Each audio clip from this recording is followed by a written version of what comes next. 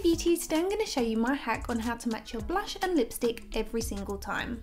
I'm going to start with a nude shade first and then we'll work up to a red. So the hack here is to use your lipstick as your blush. Depending on the finish of your lipstick will depend on how you're going to apply your blush. Because it has that semi-sheer finish to it, you can apply this straight to your cheeks. You don't need to mix it with anything to tone it down. As you can see, the colour payoff of this is a lot more opaque and it is a matte finish. Therefore, this going straight onto your cheeks would be a little bit too intense.